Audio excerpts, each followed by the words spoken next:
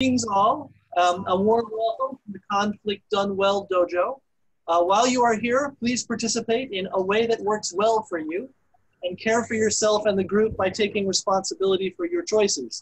If something we do doesn't meet your needs, please change your circumstances quietly or interrupt to describe what is happening and make a proposal.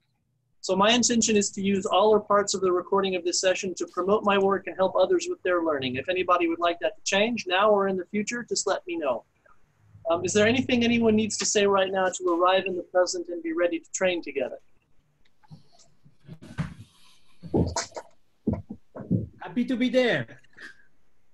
That's the first thing that comes to mind is I wish I had someone's body. Wish they could grab on me, you know, and I could fall down. What you see behind me is mat. So I've given myself a little bit of surface to move on and roll on by putting mats on my back porch. But I'm not expecting there's going to be a whole lot of ukemi in this particular session. So I thought I would just I'll give you a brief introduction and then ask about questions, and then we'll jump right into some exercises. So the difference between conflict done well and conflict done poorly, in my experience, has to do with the process and also has to do with the result. The process is different from conflict of the usual sort because we're treating all instances of conflict, of me being different from you, as an opportunity to train, to get better at conflict itself, so that next time we get better results, rather than sort of just enduring the conflict until it ends or taking it as an opportunity to dominate other people, to make them do what we want. We're not resolving to be nice. We're not resolving anything. We're arriving, admitting that we're different, getting specific about how that is, and then negotiating about what might happen next. So the first step is always description, whether it's in my head or verbal, describing what's happening. And I'll take turns and you'll take turns, followed by proposals. So it's basically a two-step process that gets complicated depending on how you execute the two steps, description and proposal. That's the process difference. The result difference is that you'll know you've done conflict well when the people involved report to each other how it was, as though that is something we could talk about. And in reporting how it was, it's better for them than if we had done conflict the usual way. Not making agreements, not describing things, not making proposals, but just sort of doing whatever and then stopping at something. And that being the way things are going to be for the future. So does anybody have any questions so far? Is there anything they would like to say that's brief?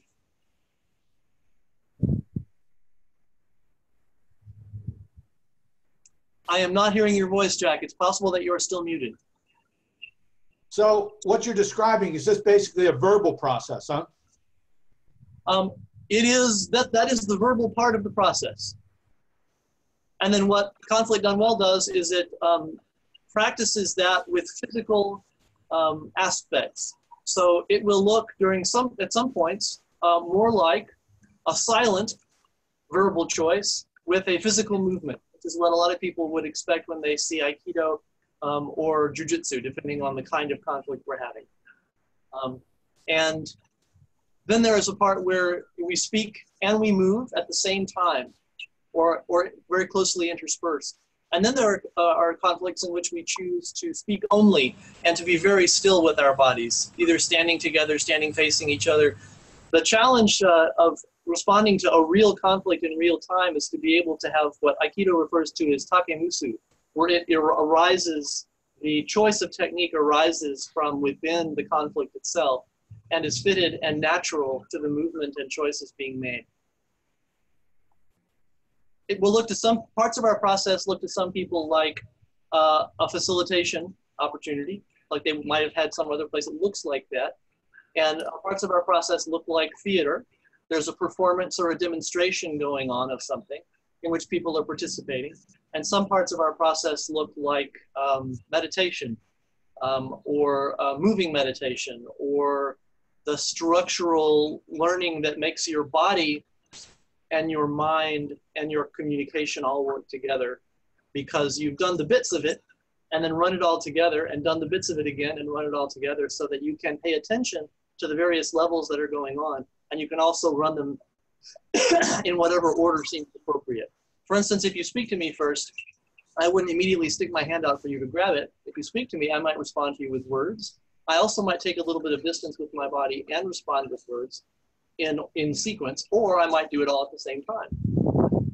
And the challenge is to be able to do all the parts with people who are interested in you helping your learning, because you're also interested in helping their learning, so that that expectation, that somatic expectation that affects your entire body, mind, spirit, soul, all the words we use to describe ourselves, but somatic being the whole view of that process, so that you're ready to respond, which is the core metaphor of all martial art, of all communication, is that you're wanting to be ready. And that makes sense? Anything else that needs, oh, please, Christian. We all know that it takes time for the body to learn, yes, more than the mind. So there is a kind of disconnection in the timing.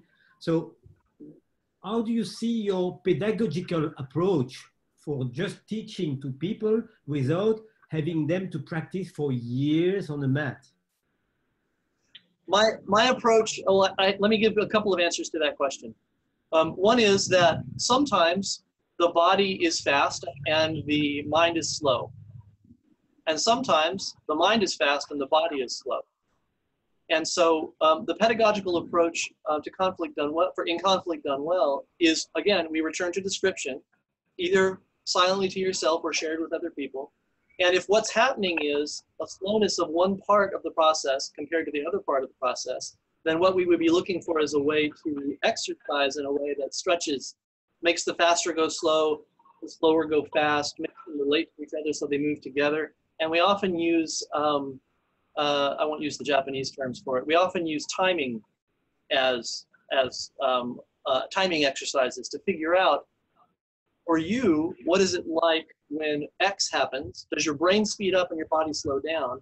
Does your body speed up and your brain slow down? And how do you get those talking to each other so that the wheels mesh and the gears turn together when you need them to be unified? So we identify the problem through description, and then we directly propose exercises that are related to the thing we're working on, and then we do our best to let go of that as a concern. Because if you're worried about how fast everything works, you can't respond at optimal level because you're worried about it. You're spending your exercise worrying about how it's going to be rather than just being the response. Does that make sense? So identify it, propose an exercise about it, and then do it yourself or bring it in front of other people. Work it solo or work it as a group. And each exercise is designed to work on the concepts of Conflict Done Well as a whole, which is a system called martial nonviolence. That's what I've called it for years.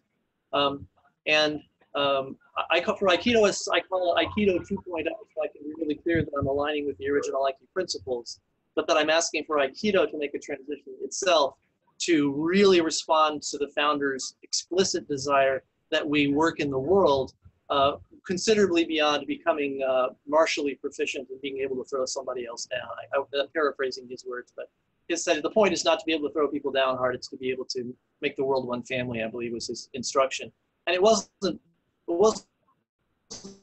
a casual thought on his part. It was his reason for moving from jiu-jitsu to Aikido, calling it that, and excerpting the parts of the jiu-jitsu in which he was always expert to be directly related to circularity, receptivity, continuous movement, and preservation of the attacker, which is a complete flip of the outcome of that jiu-jitsu expects. I'm also, I have a predilection for long, very wordy responses. And if I talk to the point that your question has been answered and you realize I'm either repeating myself or going on to something else that you're not interested in, just put up your hand. And I might not even need to call on you. I might go, okay, right, I'm probably going on too long. Or you could just do that. Because I need help knowing when to stop sometimes because I'm so engaged with this material. Anything else that needs to be said before we move on?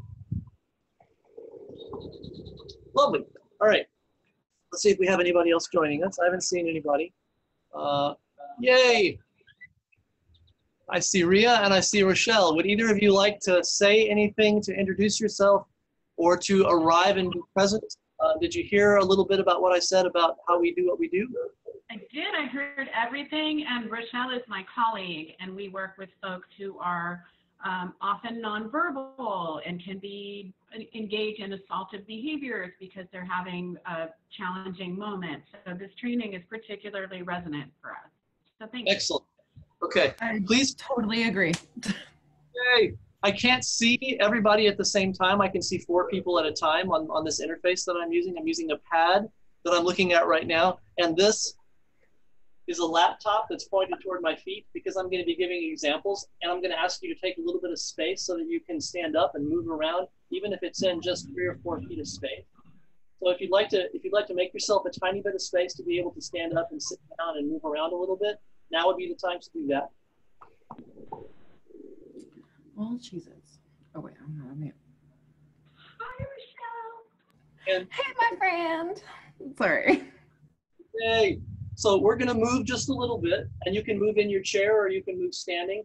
But the point, we begin our sessions in person with a combination of exercises that are drawn mostly from yoga and my Aikido experience, and then jujitsu exercises, which are all about structuring your body so that it supports itself rather than isolating bits, so that you move with internal strength rather than individual strength with your arm or your leg. And what I'd like to ask you to remember is that every part of what we do, the purpose of it is to join the physical experience of what you're doing with the metaphorical or psychological experience of what you're doing. Let me sit down a little bit more so you can see my face. So can you hear my voice still? Yes, okay. So as we move our bodies, you are giving a message to your body as witness and to other people about what they should understand about the process. In the same way that this is a message, and it's also this far from my body. This is the message. This is a different message. This is a different message. And what you do with your body directly relates to someone else and their understanding of what's happening. And they immediately begin to respond to you unconsciously, whether they know it or not. So when I deal with clients under extreme stress, especially when I'm teaching first responders and people that are their purpose is to work with crisis, is that the job is to balance and center yourself while affecting the other person, so that you can then make proposals for what will happen next that are good for everybody. Because the 3 parts of that process align you with them in ways that they aren't able to completely process. And when they're under stress, whether they're attacking you or they look very nervous or whatever, your balancing yourself changes them. You're having an effect on them that is positive changes them. And when they can begin to tell that your intention is for their good, that also draws them into alignment with you. So it's like saying, come with me. It's a circular welcoming thing that you do with your face, your body, your whole process, your whole somatic experience. Does that make sense so far? Okay, so I'm gonna get really close to this camera because it seems to be ready for it. This face is a resting face, right? This face looks worried. This is the acting part of what we're doing. So imagine yourself as an actor. You're wanting to give your audience a particular experience. Let me try it up here. This face is a resting face. Would everyone do a resting face? Try to relax it as much as possible. Feel the tension in your brow and try to get it to be calm. Yeah. And then this gives people the idea of listening. When you tilt your head and you move your ear toward them, they have a feeling that you're listening to them. You may in fact be getting closer to punch them in the face, but the idea is that you want to understand what kind of message your body is giving so you can give a conscious message rather than just an unconscious one. Does that make sense so far? Okay. So the message you give your body when you stretch, let me give an example. if we were to stretch by pulling our legs toward each other, by ourselves, and pushing our knees down, there's this that I see ballet dancers and athletes do a lot, and then there's this, which gives your body a different kind of whole body understanding. And the bouncing, I would choose instead the pulling of your heels and the pushing of your knees. If you're sitting in a chair, you can move your hips apart. You can move your hips apart and stretch one leg and then the other, and then roll your knees and your toes together so that it changes the position of your hips. Okay? By giving your attention to what the effect of your movement has on you, you are changing your focus from a results-oriented, I got to get my knees down to the ground thing, to a let's see what happens when I do this kind of experience. It gives space around your intention that transmits to the other person so that they will not see you as having a plan for them. They will simply see you as balancing yourself. It gives them a sense that you're confident, and it gives them a sense that you're paying attention to the process, which you then can turn and give them as a gift. You can pay attention to them because you're able to pay attention to yourself. So step one is to center and balance yourself. If you're standing, please bend your knees over your toes and let your feet be in alignment. And your knees will go over your toes, so that rather than having your legs be straight, the bending of the knee lets the body drop. So your body goes straight up and down like a piston, and your knee bends a little bit.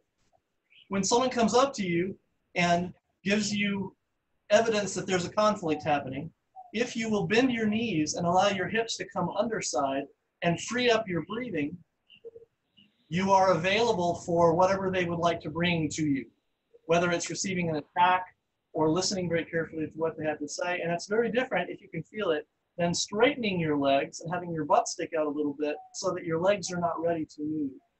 One of the core metaphors for all of this work is readiness, whether you're doing a martial art, a physical martial art, or doing a psychological martial art. Bending the knees, butt underneath. You're going to lift through the top of your head. Your chin will tuck slightly. Your eyes will go to the horizon, and soft focus them so that you can see, you can take in as much information as possible rather than looking at one thing in particular. Breathe in through your nose and out through your mouth. Chin tucked slightly. Let your shoulders roll back and drop down and your chest open. You can think of the metaphor open-hearted if you like, because we're using metaphors to join how we think and feel about things with what we do with our body. We'll do that consistently in Conflict Done Well. So I'll say it one more time. Crown up, eyes out, soft focus. Breathing in through your nose and out through your mouth. Your chin is slightly tucked. Your shoulders roll back and drop down. Your chest opens, and look for an open-hearted feel.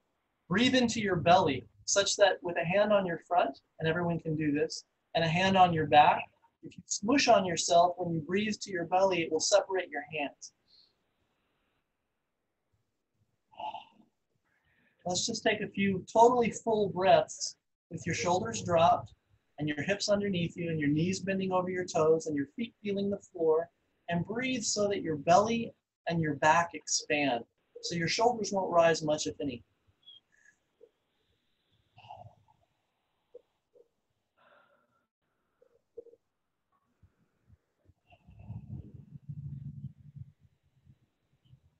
And then release your hands and let them float. So your hands are going to feel light. As your shoulders drop, your hands might lift up. And one of the messages you can give with your hands is hang on a second, which is not this, like you're going to push something away, but just that sort of, hey, wait, hang on, there's been a misunderstanding. Does that make sense? So it's not, you're not pushing somebody away. You're dropping your shoulders, you're letting your elbow rotate so it's closer to your body, and you're loosening your fingers and letting your thumb come toward your hand because it's a really good target for grabbing. So you're going to want to relax your hands so they're loose, and just put them up like you're saying, whoa, hang on, because that's one message you might want to give. You also might want to do this, which is less in their space. You might want to put your hands together. When I do this, I shake them a little bit sometimes so I can feel my jaw move and my shoulders relax. This is a great exercise you can do when you're tense. And listen to the sound your voice makes. We're going to do this right now together. take a deep breath and shake your hands and let it sound like this.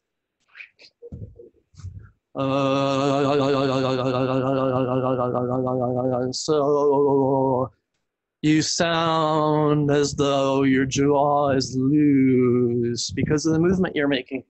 And if you don't sound that way, try to get your jaw to loosen a little bit by pushing it down and then relaxing it, and pushing it down and then relaxing it. And you'll want to feel this shake all the way into your center and down to the floor. Now, in application and circumstances, well, actually, wait, let me stop for a second.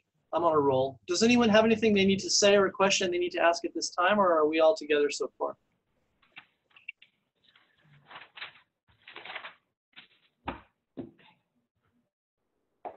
Everybody with me? I'm hearing silence, so I'm going to keep on going. Okay.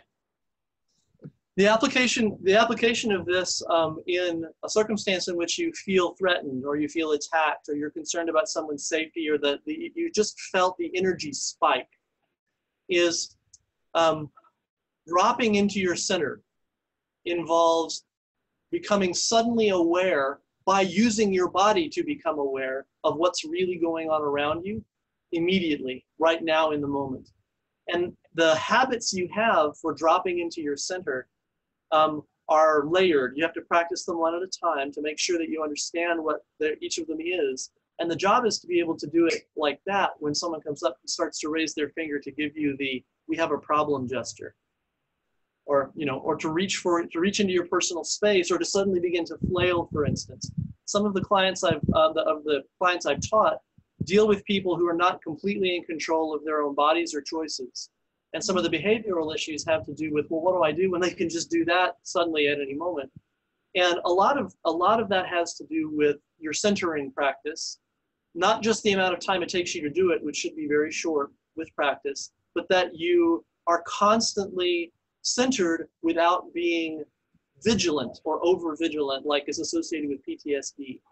So the job is to keep the breathing practice going and to feel your feet on the floor and to move around the person that you're concerned about not having control over their behavior as though they might attack you at any moment, but that not being a thing that makes you vigilant and fearful.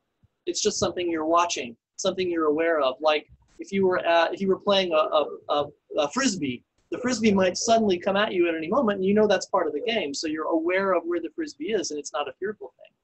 So the job is to change your understanding of what's happening so that the fear doesn't live in your body. It's something you notice and consider, but your body is accustomed to balancing itself so that it doesn't spend the majority of its energy acting as though it's afraid. It acts as though it is not, because you've processed the fear somatically with somebody else, and you've practiced what to do when you feel fearful.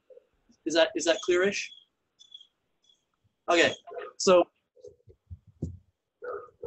I'm focusing on the somatic aspects, the whole body, mind, spirit aspect of what we're doing, because that's the part that's most frequently neglected. But we also need to pay close attention to what we do with our words and how we speak. So in order to draw a clear line between how we talk and what we do with our bodies, we'll move our bodies when we talk. That's one of the combination of things to give us an exercise. So could someone unmute themselves and give me an example of a situation in which they felt as though they could use better conflict skills, self-defense, some kind of response, and give me a scenario. It doesn't matter what it is, as long as working with it in public will not trigger you into a psychological state from which it's difficult for you to recover while you're alone. So please don't trigger yourself, but think of an example of a situation that you found very difficult or with which you'd like some feedback. Brandon, can you repeat the question, because my audio cut out, and this is so relevant to what Rochelle and I do. So can you repeat the question? I'm looking for a scenario so we can make it personal, immediate, and I can demonstrate how the method directly responds to people's actual needs in real time. And we're going to do it by looking at the verbal component and the physical component and getting them in relationship so that you'll know that you have options immediately without having to practice for 50 years. And you could also see the benefits of practicing for 50 years. So it'll be immediately relevant and helpful, and it will also imply the possibility of becoming a conflict professional and being able to do this by practicing it for years and years, like you would anything else, violin, psychology, whatever. It's because it's practice that I'm selling. That's my win is at the end, if people see conflict as an opportunity to practice conflict rather than conflict as a survival threat. We're going to take the taboos and we're going to normalize conflict so we can practice it like it's no big deal. Okay. So I need a scenario from somebody. Tell me a story, a brief story, and then we'll address it using Conflict Done Well. Okay, so our examples, Rochelle, and my examples will be extreme. I have a client who's mostly nonverbal, but he knows the word McDonald's. So when we drive by a McDonald's, and if we don't stop or go to the McDonald's, he will reach out and try to. Ria, you cut out. But yeah, essentially what he does is that he will reach out and try to either choke you or grab you, and it's right. Driving. Did you hear what she said? I couldn't hear it. I heard that there's a client in the scenario who is very excited by driving by a McDonald's, and if there's not an immediate stop, the physical attack is forthcoming. Absolutely. That's it. And is it possible to have someone else in the car and have the person in the back seat so they can't come after you while you're driving? Yes. Yes. So just to address the safety issue, if you, I'm speaking as a psychologist briefly, because I have to speak to I have obligations to speak to some of these things, and I'm gonna exhaust that, and we can go back to my being the Conflict Done Well guy. If you have a client in the vehicle with you, and it's a situation in which it's possible for them to attack you and you know that's an option, you're not supposed to be driving with them because it can endanger both your lives and you could be charged with negligence under those circumstances. So you really need to make sure that you don't put yourself in a position where someone with repeated documented behavior of a particular kind, if they do that and you created the situation that allowed them to do that, you can be held negligibly, depending on what state you're in. But California definitely, Texas not so much. So what needs to happen in that circumstance is if you're going to transport the client, they need to be in the back seat with someone else who can help to calm them down if they have one of their episodes. Right, that is definitely our protocol, and I guess that was kind of an extreme example of what you were asking for. So you, maybe we can simplify this a little bit. I'm working with a relative who Sure. Yep. Who's triggered by something. Yep. So let's break it down. What I'm hearing is that the concern is that that there wouldn't have been a chance to prepare, and that you have someone who is triggered by something who puts you and them in a life-threatening situation without they're unconscious about it. They simply act out, and it involves physically coming toward you. Am I hearing that right? Yes. Okay. So under those circumstances, I would like to suggest a habit that's going to might sound a little odd at first, but let's start with a physical habit, because the most important thing when you're attacked is to immediately do something that is your choice. Because what the attacker wants, whether the attacker is metaphorical or literal, is for them to call the shots and to be able to do whatever they want to you without you being able to interfere. So the most important thing is that you do something that is your choice. It could be nothing, especially in situations where you don't need to let the other person know that you have this capacity. It could be nothing more than just extending the fingers of your hands in a stretch. But I would like to suggest a targeted breathing out.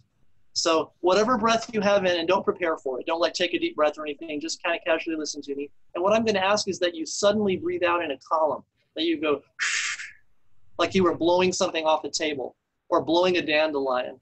And you want to feel your belly, not with your hands literally, but from the inside when you do it. So just breathe all the way out now. And feel what happens. And then let yourself breathe normally back in. And let yourself relax. And I'm going to talk for another couple of seconds, and then I'm going to say the word now. And your job is, when I say now, to breathe out in a column in such a way that your belly pokes out. Go. Yeah. And then what you'll look for in your practice is to be able to connect your hand movement immediately with your body movement, so that you're putting your hands up between you and the person who's coming without thinking about whether the way you're putting them up matters or not. Just get something between you and the other person, like that. And one of the ways I like to do it is putting out a hand like I'm saying, hang on a second, with my fingertips up, the blade forward, the thumb back a little bit, because again, it's a good target for grabbing. You want to have your fingertips up, your thumb back, and the blade forward. So we're going to do that a couple of times. So just in the next couple of minutes, when I say now, your job is to breathe out in a column and put your hand up toward the camera. Now, relax your shoulder, let the fingertips lift, let the blade come forward. One more time, now. Okay, and then we would install options, things you would say. Now you've done something, and it's your choice to do it. And then you're going to select options, and you're going to wonder whether that would apply and do well with the person in question. So if someone's attacking you and putting your life and their life in danger, your range of options is much wider. You can do almost anything to make sure that no harm comes to you or them right away. And especially where clients are concerned, you want options that are not going to harm them, especially when they have no idea what they're doing a lot of the time. So you could say something like, "We are going," and then continue to drive long enough to get to the side of the road and stop the car so you can not have the danger of running into something else when you configure it. So what I'm saying is, you can lie. You can tell them they're about to get their wishes gratified, knowing that it's going to be a problem later, but much less a problem than running into that stoplight or that car or that pedestrian. So the job is to get the vehicle stopped. Making sense? Yeah. "We are going. Hang on just a second." Or you could say, "I've really got to go to the bathroom." That might get their attention. They might immediately think, "You've got to go to the bathroom?" And suddenly their attention is on you're needing to go to the bathroom. You could also say, "Quick." Anything you say quick, immediately their attention goes, say, "Quick, when's the last time you went to McDonald's?" And they're thinking about the thing that they like, but they're thinking about it in the context of when the last time they was when. And you can then follow with de-escalating questions. It's one way to work energy with people, is you can follow to, "And what did you eat? And how did it taste?" And there can be a series of questions that they need to respond to before they can get to and by that time, the car is stopped and you're already at the side of the road. So the challenge is, when you're attacked by somebody, to immediately propose something after you've described the situation to yourself in your head. "We're going to crash. Look at that." So it goes directly, Aikido does the same thing with its body. When the punch comes and you've described the punch, it's a punch, so I put my hands up. That's my description. Punch, I put my hands up, and immediately I propose to them with my body, "How about if we go that way?" And the punch turns into the fall, the throw and the fall. So what you do with your body, describe, which is to say that's what's happening now, and then to propose, "How about we go that way?" is the same thing you would do to somebody who is endangering your life in a car. So you would breathe out and put your hand toward them while one hand is on the steering wheel, and you would introduce something else to them that's likely to take that person and refocus their direction, to redirect them in a way that does not have the car running into a thing. Is this making sense so far? Absolutely. We call it stimulus change. But I like the... All right, I'm hearing you. Can you be a little bit louder, and I'll see if I can increase my volume. We call it stimulus change. Yep. But the piece that's missing in terms of our training is us centering ourselves. Not to hijack this presentation, because it's amazing, but we don't get trained to center, and I think that's a crucial piece. Yeah, and to center under pressure. The challenge of using traditional mindfulness practices and yoga and things like that is that nobody's trying to hit you in the head. So the benefit of a martial art that was designed to change how conflict works, so it's not I do as much damage to you as quickly as possible, but to preserve the attacker, but to also redirect them, which I'm describing Aikido, of course. The benefit of a martial art like that is that you get to practice over and over and over and over what I will do when I'm attacked, so that I preserve my balance and my safety. I preserve the attacker while I'm borrowing their balance. And rather than breaking them or sticking them with a knife or bashing their head, I'm finding a place for them to land so that we can have the conversation in a way that neither one of us is damaged from doing that. And the same thing can be achieved psychologically, but the problem, as far as the Aikido world is concerned, is that our identity as martial artists is so fixed that we don't do the thing that every martial artist knows is required, which is practice the behavior that you want to be able to deploy under pressure, so that that's actually what happens when you are attacked. We do it physically, but we don't do the psychological and the verbal parts of it because there's a taboo against that in society. We're not supposed to talk about conflict. We're just kind of supposed to, endure it or triumph and dominate. And that's not, most of the time, that's not very helpful. How are we doing so far? What time is it? I should have put that here. Brandon, I think also it's partly the role of atemi when you just distract the attention, not for hitting, but just to derive and orient the attention in another direction. Just the time to put yourself in safe place or in a better position. Yeah, I found this, and this is a little psychological experiment I did. Striking my own body, moving my hands as though it were a strike. It doesn't even have to be in their face necessarily, but doing anything that's obviously a purposeful choice of some kind physically can often completely redirect and change the circumstances of what's going on. I can say, golly gee, and whack myself, and the other person suddenly goes, whoa, there's whacking going on, and suddenly their attention changes and they realize that something else is up. There's more going on than they thought, and suddenly they're involved in thinking about the process. Sometimes it's by way of the door of their own safety. They're worried that I might be a little erratic or something. But most of the time, what I'm interested in is derailing the idea that we're headed toward a physical conflict in which one of us is the winner and the other suffers. I want to derail that. And I don't derail it with, and now I'm going to be the winner, which is the thing you're taught in almost every other martial art. I derail it with, what the heck is going on? Let's find out. What's going on for you? What does it feel like? One guy in a BART train was about to fight with another guy. They were standing right over this little old lady who was it had the black shawl and the whole Eastern European grandma thing going on. And they were yelling and screaming at each other and pushing right on top of her. And I went and stood between them and said, what's going on? And looked back and forth at them like this. And they looked at me, and one guy cursed at me and told me to mind my own business. And I said, yeah, I can see why you'd say that. And I nodded and just stood there. And I said, it feels really weird. I started describing to them how it felt to watch them do this. It feels really weird to see you pushing each other and yelling at each other right over this woman who is very much smaller than you. Does that feel strange to you?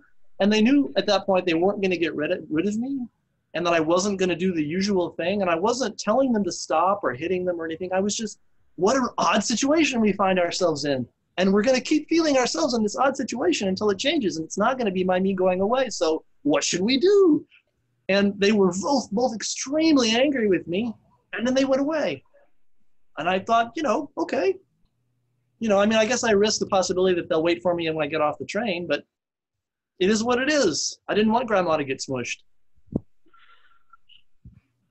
No smushing grandmas. Yeah, no smushing grandma. And when I worked with a psychiatric nurse for a while who was going into a locked circumstance in which the time it would take her to extract herself from a circumstance was going to be much longer than the time it would take for someone to do her serious damage.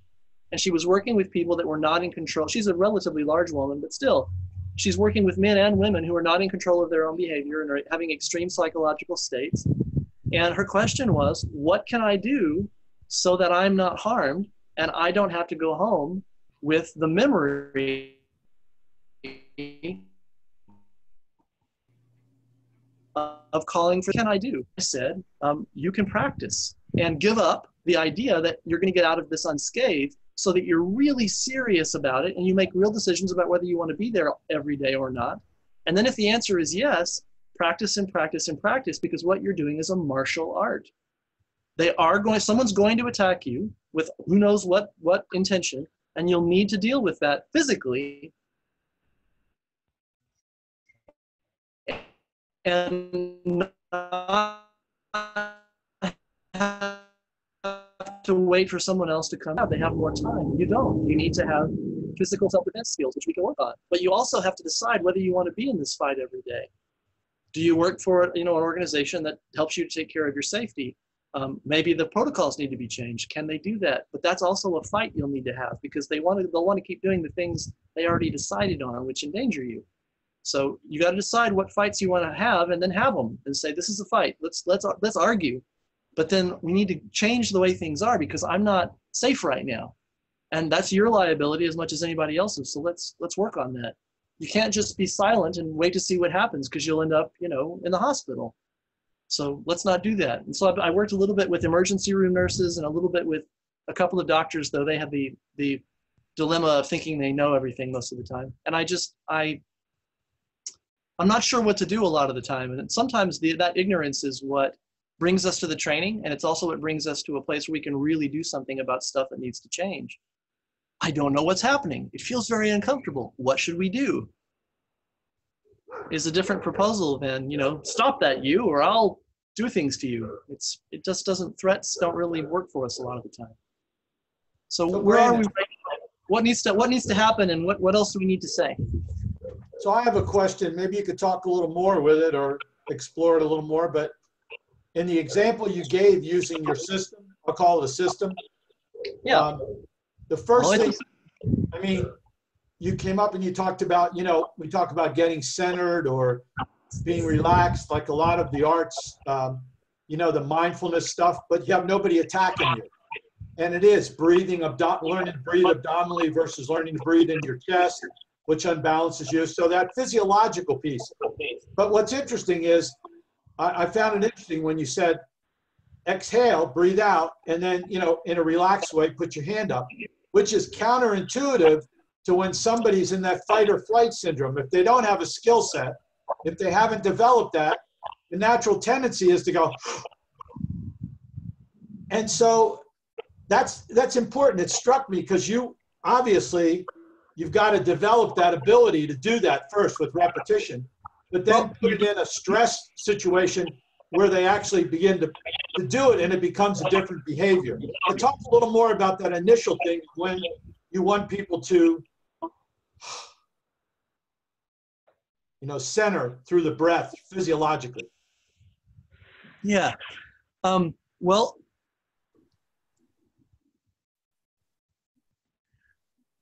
I would like to suggest that all of the behaviors that will be helpful down the road, when we have some mastery of them, have a first step to take associated with them. And that when I realize it would be really helpful for me to be able to do X under attack, but that I really don't feel like I can do it under attack, I ask, well, if you were in a dojo and you weren't under attack, but the purpose was to practice being under attack, your sensei would say, well, why don't we do parts of it instead of all of it? Why don't we do it while we're totally relaxed and not under attack, and then let's increase the amount of stress that you're under, so you see when that breaks down. And the point of a dojo, which we are now in, because we've declared it so, is that we're studying how we work with conflict as our context. So if I have difficulty breathing out under stress, I could check when I'm completely relaxed and not under stress, do I have difficulty breathing out? And if the answer is no, great, I've begun. And then I'm going to look for opportunities, also because I'm a little bit of a training freak, to try and to see when breathing out becomes difficult for me. It's like working with a break in your voice. I tell my singing students, it's like, especially when you're a teenage boy, there's an and if you sing through it over and over again when you're not performing, you make the chance of it happening when you're performing much less and less likely. It's the same kind of break. So what martial arts do, if your teacher is good, is they set you up for increasing levels of stress so that the bits of things you've learned when you're not under stress can be integrated and deployed when you are. And the same thing is true of the breath trick, is that next time my child disobeys me in a way that puts them in danger, I'm going to breathe out as I move my body toward them to keep them from harming themselves.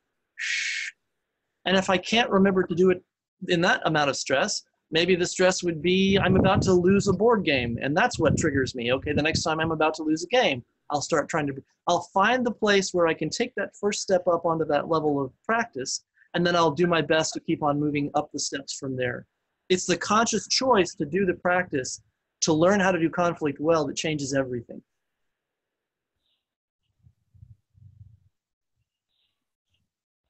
Checking in again. Is there anything else we need to ask or say? Where are we? And can someone tell me what time it is? I guess in your area, 2:47. Okay, thank you. 13 minutes, about 13 minutes till the hour. All righty, thank you. Well, will someone agree to be timekeeper and tell me when it's like 10 minutes to the hour and then 5 minutes to the hour? I need an audible response. I'm not seeing nods and things at this time. Please say your name and say, yes, I will be the timekeeper. Rochelle proposed herself. Rochelle. Okay. Thank you. It won't help me if your audio's not on. Okay. My touch screen is a little wonky, but yes, Rochelle will be a timekeeper. Thank you. So martial nonviolence is a whole system based on Aikido that goes through and pairs language with technique. So you're learning a physical self-defense technique that has hidden in it all kinds of themes and capacity that it's gauged so that you didn't know that you couldn't do that until you tried it and went, wow, that's kind of hard. And then there's Japanese names to the techniques that you can use or not use. But when we do our work together, I line up the techniques with scripts, so that not because there's some universal law that those words must go with the technique, but the reason that I put them with that technique is because when I was working with my Aikido students, their physical technique improved when I had them think or speak using those particular ideas. So I've taken all of the basic Aikido curriculum, I've lined it up with the language for the basic scripts, and we go through a 3-part series where we move in silence to work on the physical part of it, because that's what we've neglected for a long time in the modern world.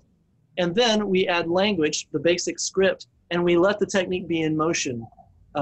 Sometimes that's called ki no nagari, which means the spirit, the ki, the energy flows. We keep the person moving. And then we do a third phase in which we combine everything into a now. So it looks more like a martial technique. The words are improvisational and more like what you would really say. And we go through that 3-part learning process over and over and over and over again until understanding conflict as an opportunity to train, using your thinking, your speaking, and your physicality becomes the way you think about conflict. And someone attacking you in any way steps into a dojo with you, and then you demonstrate from that point forward. I'm sorry, what was the question? I said 12:50, by the way, or 2:50 your time. Thank you. But no, I'm listening. It's great. Brandon, could you give one example of all these techniques to just realize concrete manner? Sure, for sure. There's one of the most basic and widely practiced Aikido techniques is called Tai no Henko. The Aikido people will know what I mean, but it looks very much like this. You offer your hand, so it goes toward the midsection of the person who's coming towards you to attack you. So they have to deal with that before they get to you. You put your hand out. The person who's coming grabs, and then making a sort of a basket shape with your arms, using the olive across the muscles in the middle of your back, you reach out, and you do the same thing with your foot that you do with your hand. So you make a sort of basket shape, and you close your foot. Your weight's on the back leg as though you were going to kick with the front foot. So you go from standing to a sort of a basket shape, and then you take your weight, you take it over your knee, and that turns you while they're attached to you, which takes them off their center, and they lose their balance. And then you turn, and you face the same way they're facing. So you offer your hand, make a basket shape, do the same thing with your foot that you're doing with your hand, like a little lever, and then you swing your balance around so that it takes the other person's balance. And after we've done that, we go through the three-part steps. So you do it slowly, so you see all the structure of it, and you can check your own balance. You're focused on yourself, and you're silent. Then you focus on the other person, and whether when they grab you, you keep connected to their center and they really lose their balance. You do it in motion, and they grab your wrist and say, you're wrong. And as you turn, you say, I'm listening, keeping their motion moving. And in the third version, they may successfully grab you. You may grab them back instead. It looks like more like a martial. They're really trying to grab you and hold on to you. They might speak or not speak, but what they're going to say is something that has the archetypal core of you're wrong. They're going to attack your rightness in some way. And you're going to choose to speak or not speak, but you're going to do it in a way that continues the motion of their thought as it continues the motion of their body. Does that make sense? Does that make sense as an example? So obviously, there's no requirement in a real conflict to say, I'm listening when they grab you and tell you you're wrong. But just the scripting of that, of putting those ideas together, rather than, no, you're wrong, which is, I don't know about you, but is my natural inclination. I do a counterintuitive move that not only has a physical expression, but has a verbal and psychological commitment to choosing things that are not my usual responses. So that sets up a learning experience. So the next time someone tells me I'm wrong, there's a part of me that smiles inwardly because, I know what to say when you say that. I have at least two options, the usual stereotypical one and this other one that I've been practicing. And then I start to think creatively about it, and it becomes an acting exercise. If there were someone, an ideal observer, watching me, what would their experience be of this conflict? Would it be conflict done well, TM? Or would it be the usual thing where they kind of go, and they wait for it to be over because obviously those folks aren't doing very well. And what I'm wanting is their imagination to be sparked. I'm wanting them to think, what was that? In the same way that lots of my Aikido students saw me do something with somebody, either in an Aikido demonstration or even on the street a couple of times, and they came in and said, what was that you did? And that's what I'm wanting. I'm wanting that teacher catch, that you said the thing in class. My psychology students come back and say, it wasn't part of class, but there was a conversation and you said such and such to so-and-so, and is that you, or did you get that from somewhere else? And they immediately begin to interrogate me about this thing that interested them. And so I'm really wanting partnership in the process of turning conflict into a learning experience. But the change I'm wanting in the world is that I would like us to have the expectation that it's not appropriate to be in a leadership position unless you're good at this already. You don't have to be a master. You don't have to be, dazzling, but you should at least, I wouldn't hire anybody to run my organization if they couldn't read a spreadsheet or create a budget. Why in the world would I hire them if their management style is Trumpian? That I smash you, I threaten you, I threaten the people of your state, or I won't give you ventilators because you weren't nice to me. Really? So I would like for it to be something that is so commonplace, like accounting, that people will say, yeah, well, what's your conflict rating? Are you a conflict professional? Are you ready to be in this? Are you ready to be in a leadership position? And they're identical, because leaders that have no conflict skills are a threat to themselves and to the people they work with. And we can see that literally now, unfortunately, but it's always been true. Just a question of how much of a threat. And I don't think we're so much smarter than that. It's 12:55 or 2:55 your time. Okay, thank you. So let me stop. At the hour, we're going to call this done, but I'm going to leave. I'm going to stay, and if we have some questions after that, I'm happy to leave the recording running and to answer questions and to stuff like that. But the next 5 minutes is for anything that needs to happen. To be able to call it closed, any absolutely burning question or something that you really disagree with, I may not be able to answer it this time, but I'd be more than happy to hear it. And if you don't think of it now, send me an email and we can deal with it next session. There's all kinds of options. The floor is open. Just one thing came to mind while you were telling this, that I could define conflict done bad when I act without having the choice of what I'm doing. Yep, that's definitely one of the things that leads to conflict done poorly. For me, and this seems, for somebody who's involved in psychological research and teaching graduate school and stuff like that, I get in trouble for this a lot, but this is the martial arts part of me. I want to turn to the person after I've had a conflict with them. They had a difference with me and they came after me about it. And I want to hear from them, actually, that was pretty good. I don't want to hear from them, yeah, no, it's fine, whatever. Because that means it's coming back. The conflict is coming back. It's just a question of how and when. My big reason for not hurting other people, although I like to imagine myself in a very altruistic light, is I want the conflict to be actually over. I don't want to visit from the cops. I don't want to visit from their family or their brother. I don't want to have to deal with it again next week. I want the issue resolved. And I want them to have liked how we did it so that they would come back to me with another issue later should they have it. Because otherwise, we're foreclosing the opportunity of addressing things that are actually pretty simple to resolve if only we would actually work on it together. Yeah. One question more. We always see conflict as somebody is attacking me, somebody is judging me. But what I see in organization now, people seem to be, I have to be human, I have to be kind. And then you have people who are just abusing of the kindness of some leaders, managers, just for the simple reason they don't have time to react. They have their own job and doing this kind of talk. And so that's why I like the fact that you add Marshall in it, because sometimes we need to just wake up and just organize the conflict so that I can solve the problem. And I think it's more often the case, and it's not so often addressed, this kind of way of doing. Yeah, I personally, because I'm sort of naturally aggressive, I have a little difficulty equating organizing the conflict with taking over.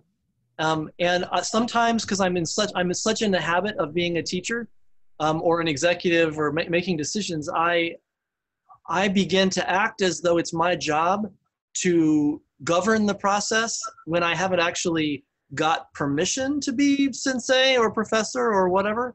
And part of my practice is to do my very best to allow as much space as possible to not be in charge, but to ask leading questions that get our imagination so engaged with the problem that we jump on it together with equal weight and power. Because I'm just projecting. I have a problem with, I have a challenge when it comes to imagining myself as having the answer, knowing what we should do, and imposing that on other people. So I know there are many people that would really benefit from really taking way more responsibility and leadership and all that sort of thing. But my personal dilemma is I need to take it back. I need to step back a lot of the time because my habits are very teachy and telly, and sometimes it's a problem. I relate to that. Running toward the end of our time, the people we really haven't heard from a whole lot, would either of you like to, would anybody who hasn't spoken a whole lot like to bring up a question or make a statement of some kind? So I'm taking that you know the way to Carnegie Hall, right? Practice. Sorry, I had to. You said you were a singing teacher. I apologize. I do know the way to Carnegie Hall. And what I'm hoping is, so will everybody else. That they'll take it. Because the joke works because the metaphor is real, right? There's a literal way to Carnegie Hall, and there's a metaphorical way to Carnegie Hall. And if you don't do both, you're screwed. Right? Yeah. I had to break it out. I'm sorry. No, it's awesome. Absolutely. Jokes. I'm a fellow musician as well, but. Yeah. So. Okay. I'll be As quiet. a European, I don't understand this joke. Oh. Okay. Well, what's a Okay.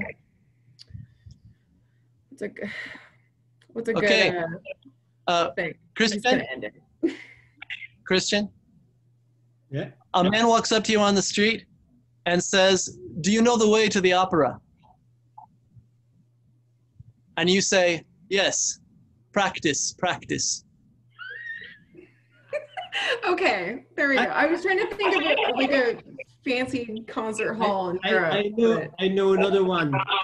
Do you know the way to hospitals? Yes, just close your eyes and cross the street. That was a great one, Christian. I like that one. Yeah. Is there anything else we need to say before we call it done and move into social time? Thank you so much for joining us. I really appreciate your being here. Anyone watching? Christian is about to tell us a little bit about his work, and we're going to have a kind of a general conversation about stuff. So now's the time to sign off if you're not interested in that, but I would recommend that you give him a moment to tell you a little bit about what he does. Yeah, I'm excited. Like stuff. Let's Yeah, go. so thank you. I'm busy for 10 years now. My full job is just, I developed a kind of similar, never the same, but it's similar approach called Aikido for Aikido communication. And I speak about martial kindness. So we are very, very in the same mood. And it's about kind of how to handle communication, conflict, and all this kind of thing based on Aikido, NLP, neuro-linguistic programming, nonviolent communication, so a kind of bunch. And just as I want to make it wider, because alone, I cannot change the world alone. I just started now a few years ago, an association called Applied Aikido that just devoted to just find any kind of good approach like Brandon's approach, that are just proposing people, non-Aikidoist people, the way to apply Aikido principles, values, and also movement. So embodied and mind and body together, so that we can really invite the people to discover the wonderful way of doing of Aikido that is non-violent by essence, but still martial. That's it. Beautifully said. And where would they go to find out more about your work, please? My website is aikicom.org in English and appliedaikido.org for the association. Thank you. Does anybody else have a question they'd like to ask or a statement they'd like to make, or would they like to engage somebody other than me and saying, hey, what's up, what do you do? Or we could tell names and what we do. There are all kinds of options. And I'm going to step back and not be in leadership for a bit. So anybody that wants to go, go.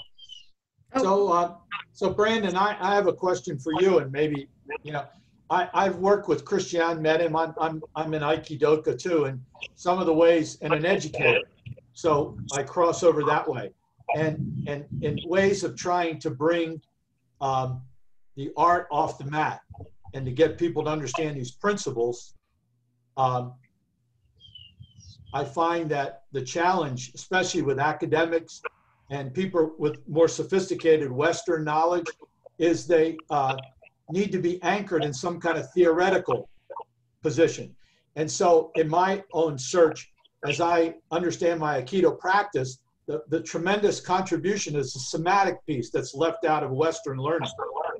And so I'm always trying to say, you know, like you were showing, how to partner that movement, the meaning of that movement, with a word or a concept in a theoretical model. Christian and I always go back and forth.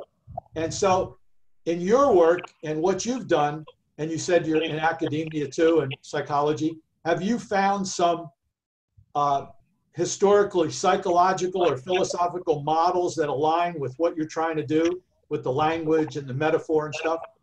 Yeah, that's why I was asked to teach at my alma mater, which is called Pacifica Graduate Institute.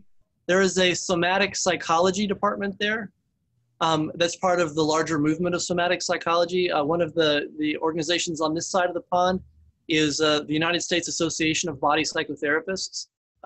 And there are conferences and all that sort of thing. And there's a tremendous amount of research, obviously not as big as it will be 10 years from now, and way larger than it was 10 years ago. But there's a really significant amount of both qualitative and quantitative research that directly refers to this. So yeah, I taught all levels of graduate students, including those going into their dissertation. And what I was asked to bring was the peace practices, the internationally funded project that I've been directing in California, and to demonstrate how it's basically somatic psychology applied to problems in the real world that are both international, national, local, and familial and internal. So we went through the various stages and showed the way that is structured as a psychological project. And the the really strong contribution in the psychological field is mostly in the area of Jungian studies and post-Jungian studies. So the archetypal psychology, for example, is really strong in showing the connection between archetypal body states and applications for conflict and emergency response and things like that. So there's a direct continuity between the martial traditions, especially the Chinese and the Japanese martial traditions, and the current understanding of somatic psychology. And somatic is the word that pulls it all together. Right. Because yeah, it's from the Greek word soma, which just means body as it's understood whole, rather than body as opposed to mind, which is a Cartesian thought experiment. I find some of the things I'm finding going forward, I don't know if you're familiar with this, but especially I work with the medical community too. They're looking for applied things because, you know, in Western science, my perception is, you know, what we've gotten to is a model that medicates you. It deafens the body. And where Eastern science is saying, how do you let the body heal itself and work? So the language disconnect is there. But, and so a lot of times in the psychological field, I've been very impressed with, you know, the move towards positive psychology, which is building capacities and competencies versus looking at deficits. And I ran across a terminology that's kind of a new field, but it's called salutogenesis. Have you heard that? I have. I don't know anything about it, but I have heard about it. And let's bookmark this too. I mean, I'm not saying you should stop, but I'm saying no. Positive psychology, like any system, has its dilemmas as well as its contributions. Right. And I would love to offer you a critique of positive psychology that doesn't undermine its positive aspects, or you could just compare it to depth psychologies and see the dilemmas of positive psychology. Is that very briefly, is that it's in general industrial as opposed to humanistic, and that it has a very progressive mindset that makes it very difficult to deal with the reality of suffering. So we can talk more about that another time, but I just wanted to let you know that that's enough. If you want to follow up with me on that, I'd love to talk about it. Yeah, I'd be interested. I have to leave because it's late here in Europe. Just if you are interested, I'm tomorrow at 1 hour before than yours now. I'm offering a kind of similar way to practice. I called it, how can we apply Aikido in communication in this lockdown period? If you're interested, you're welcome, of course. Let me say what I think you said. Let me repeat what I think you said to make sure that it's clear. I started at 2 p.m. Central Time today. This is Wednesday, the 1st of April. And you're saying tomorrow, Thursday, the 2nd of April, you're going to do a webinar or a meeting of some kind at 1 p.m.? Yeah. My time, Central Time? And where would they go to find access to that? I put the link in the conversation in the chat zone now. But okay. But can you say, is there a URL you could say aloud that someone could follow to go and see, to sign up for that? Yeah. So I published it on the website appliedaikido.org and also on the Facebook page called Applied Aikido. So you find the event on Facebook. Thank you so much and have a lovely evening, and I really appreciate your being here. Yes, me too. It was very pleasant. Yes. Bye-bye. Please come back. I will. Now, Brandon, are you going to continue to have these about the same time, or are you going to build on it? Right now, it's looking like all Central Time. It's looking like 8:30 Monday night. Maybe it was going to be good because I'm getting a lot of requests from overseas and from different time zones. Right. So it's probably 8:30 Monday night. Going to be middle of the day on Wednesday. I'm looking at 2 o'clock. It's a pretty good time for us right now, Central. And Saturday morning, probably 9:30, something like that on a Saturday morning. That way we get almost all the time zones, not too extreme. Right. And I'm going to try to cover some of the same areas for the 3 classes during the week and then move on after that. Well, I've done some things over the last couple of years with Christiane and with, Aiki extensions, but I'm with the PDI, Peace Dojos. Yep. And so we've been meeting, with European people at 3 o'clock on the last Wednesday of the month. And 3 o'clock gives them about 9 o'clock. So that's a good time. And that would be 2 o'clock your time. So Yeah. keeping it, like you said, in that frame, Christiane has a number of people in Europe that are very much connected. So if you go to his website, Applied Aikido, you'll see some of the people that are designated on there. And so there's a community being formed. So like we're saying, having that time be right for them on another day, like when Monday is nothing, you know, for us. So that would be good. We're trying to build a calendar of these different people so people can connect to those. So that's really good. It's good to know that Central Time. Thanks. Yeah, I've just spoken with Christian about that, and obviously I've been part of Aikido Extensions for a really long time. And Right. thanks for bringing it up. I really appreciate it. I'll follow up with him on that. Okay. Rochelle and Rhea, what do you Hi. do? What do you do? You want to start, Rhea? Oh, she's muted. We work as behavior analysts, Okay. behavior specialists with adults who have developmental disabilities who are not neurotypical per se. And we kind of are the positive kind of liaisons before. You're on mute, sweetie. Take yourself off mute. You're on mute. So we're kind of the last line before people are kind of, I don't want to say given up on, but into state of Institutionalized? Incarcerated or they're institutionalized. Yeah. So Okay. that's who we are. So are you in the mid part of the United States? Are you in Texas or around there? We're in California. Oh, We're you're in in California. California. So you know Brandon from his California days? I know Brandon because my son trained in Aikido at Brandon's Okay. dojo where Brandon studied. Okay. And I just met Brandon today. So, Okay. So you all are based in California. well, good. you know, originally from Louisiana, but you know, Okay. we're there. It's probably good not to be in Louisiana right now, right? Yeah, I think so. Yeah. But so yeah, that's what we do. Well, Rhea still does. I am venturing off into being a young people and trying to figure out what I'm doing. Are you calling me old? No. Just kidding. No. No. What's your story? Yeah, what's your story, Jack? I'm near Philadelphia, Pennsylvania, on the East Coast. And I've met Brandon a couple times when I came out to the West Coast for Aikido Extension conferences and have kind of followed him. And then he moved to Texas. And then Christiane and I talked, and we always said, we've got to get with him because now he's in the middle part of the country, you know, like Paul Linden's in Ohio. Get these anchoring people that want to connect and get together, you know, and just find a way that we keep supported. Because there's a lot of change going on, especially with what's happening now, and people have to begin to look at their own self and practice. Opportunities could open up, you know, for professionals and non-professionals. I've been impressed with professionals. I was at a Zoom meeting with 300 people. Brandon, do you know Mark Walsh? Yeah. Well, Mark has been doing things around the yoga community and that. And it was really interesting a couple of weeks ago. Losing track of time, do about 2 of these a day. It's really amazing.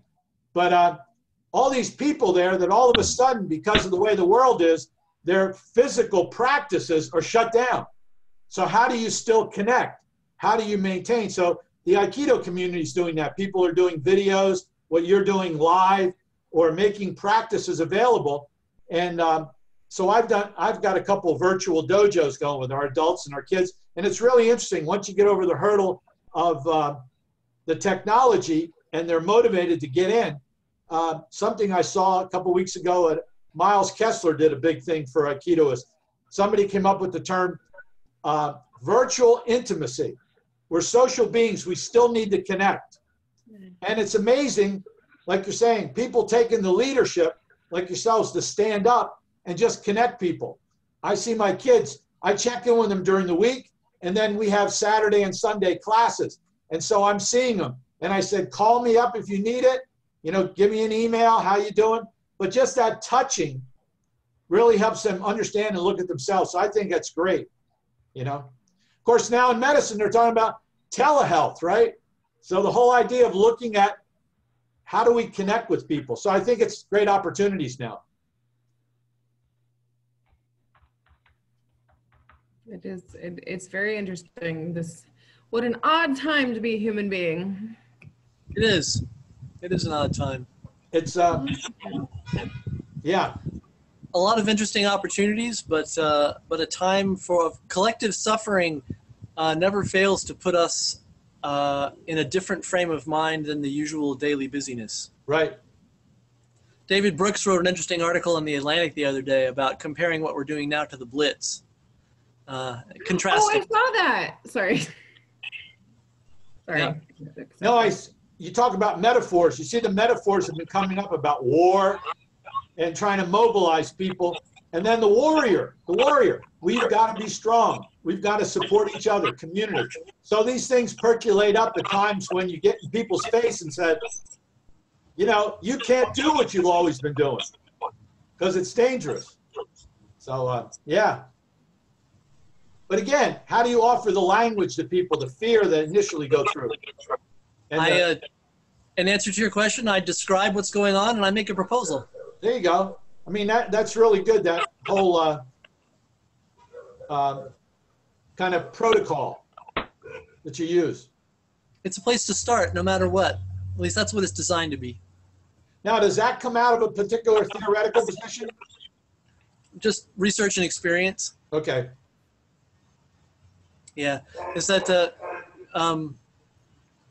there's a call and response aspect to consciousness itself that's embedded in the narrative tradition of how we've always organized our brains and as human beings and how we.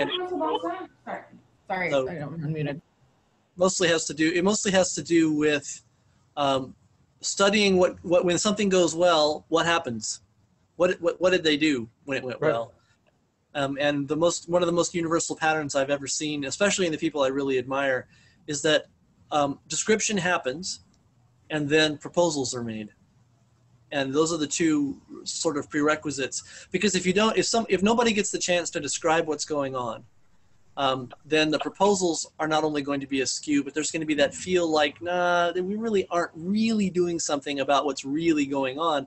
And it turns out that's psychologically, that's because the ritual of describing something to yourself or to other people is the thing that fixes it in consciousness as the thing we're working on.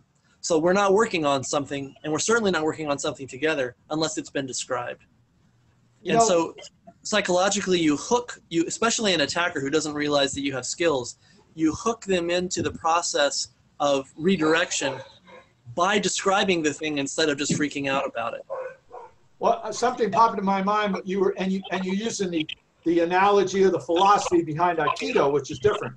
But you were asking before, how could people look at our leadership now and support that? You know, that's be tough and all. And that comes out of our illusions, right? Our narrative. And if the narrative is never challenged, we form communities that enable that narrative to continue. And that's what I'm saying. It's got to get to a point of a crisis or a confrontation that we create a new narrative, or at least we're open to it. That's one of the ways that it could work. But I'm also aware that for all my system making, to which I am addicted, there's a mysterious quality to how we choose what we do as human beings. Otherwise, there would be no concept of the unconscious, for instance.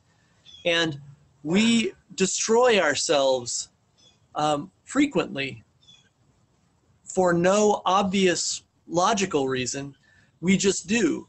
We make choices that are self-destructive, or sometimes that are amazingly productive, and we don't have any idea. Right. Why did I do that? I don't know. How did it work out that way? And sometimes it's just the answer is hidden in the complexity of the system, and if you can pull it apart, you can figure out mostly why it happened. But there are a lot of things that we do. People in some of the research about the sheer quantity of gun deaths that are suicide, the studies that have been done, which are minor in this particular area, but the work that's been done in really looking in as much as possible to what the last days, weeks, months were up to that action, a lot of the time it's not clear that there was a reason that other people can understand why the person killed themselves. Sometimes it is. Sometimes it's really obvious. It was, a triggered event. But a lot of the time it seems to be just the acting out of a psychological state that is inchoate. It's not it can't give itself words. And so it can only come out through action. And sometimes in the physical encounters I've had with people that ended up being, you know, what someone else might think of as a fight, but I thought of as a chance to practice, is that they didn't make a clear decision that they were going to attack me because it would get X result. They just were in motion all of a sudden. And it was very clear from their eyes and from the way their face worked and from what their body did that it wasn't a conscious decision at all. They just jumped on me. It was just the time to do that. And if you're not open to the fact that you can be self-destructive and dangerous to other people, that by your decision making and your voting and what language you choose and what you believe, and if you're not even open to that being a conversation, you're absolutely vulnerable to propaganda, to being manipulated by the systems that are created to manipulate us to buy and vote in particular ways. I think what you're saying, what comes up for me in my readings of Eastern practices, spiritual practices, one of the big concepts that comes up, and the reason for doing that is awareness, to be aware of these triggers and patterns we have. And it's not external, it starts internal, you know? But you got to give yourself the space to do that. But how you use your attention is a habitual process. You use your attention the way you've habituated yourself to use your attention. Absolutely. And that's why meditation and attentional exercises are a huge part of mindfulness, psychology, and martial arts. It's one of the through lines that joins all these practices together and allows me to do liberal, performing, and process arts all at the same time. That's why those are the parts of the process of martial nonviolence. So one of the other things that pops in my mind, I keep coming back when Christiane and I talk, is the idea of process over time. And I keep finding myself going back to Tuckman's original work on groups, you know, forming, norming, forming, storming, then you got a norm. And it just seems to me that change comes through social associations, and you have to have that vessel, which we call the dojo, right, and the rituals, to get people to stay together long enough. That's something, another word I've popped into the current literature's coming out, emergence. It's that synchronicity that is allowed to have a group mind, you know, but you got to stay with it for a while to develop that. You know? Yeah, I try to avoid language like you got to have this to get that. But there are certainly certain changes that don't seem to happen without certain aspects in place. Communal ritual understanding and the continual ritual practice of something over time, even if it's everybody getting together and playing the violin at the same time or practicing or something. And I think that's what you're saying. I think that's what this time, the technology, what's bringing people together, just that social connection. And so, you know. I'm also realizing that we're sort of, I'm hearing your and my voice dominating most of this, and I'm wondering if any of the other, because I need to go away fairly soon, and I'm wondering if anybody else wants to say anything, be heard saying anything, or bring anything up. Rochelle, a reaction? Rhea, a reaction to my babbling or Brandon's response? Well, I mean, Frihol found it very, very riveting. Oh, okay, good. We're doing well. Well, I feel validated. Thank you. Yes. Frihol is a tough judge, and so is Bruley. Right, there's another one down here. Oh, God. Fantastic training, Brandon. There's so much of this that we could use in our work, and so much that we could teach caregivers and support providers and families. And honestly, you know, we should probably talk about our higher ups, maybe hiring you to teach our rest of our colleagues all this. Absolutely. Yeah, that's kind of the plan. I'm writing his notes right now to send to. Yes. I've done that kind of thing a lot, and I would be more than happy to do it again. Awesome. Thank you so much, Brandon. Thank you, Jack. Nice meeting you. Take care, Brandon. Nice meeting you. See you next time. Thanks for your time. And so you're looking at this Saturday and next Monday? Yeah. Saturday and Monday. If you look at the website, conflictdonewell.com, and you go to the classes list, it's Monday at 9:30 and then Monday at 8:30, I think is what I put on there. Okay, I might miss Saturday because I have my kids then, but I'll see you next Monday. Awesome. See you then. Take care. Bye. Thank you. Stay safe. Stay in. You too. Don't get cooties. That's right. That's right. Okay, bye. Bye.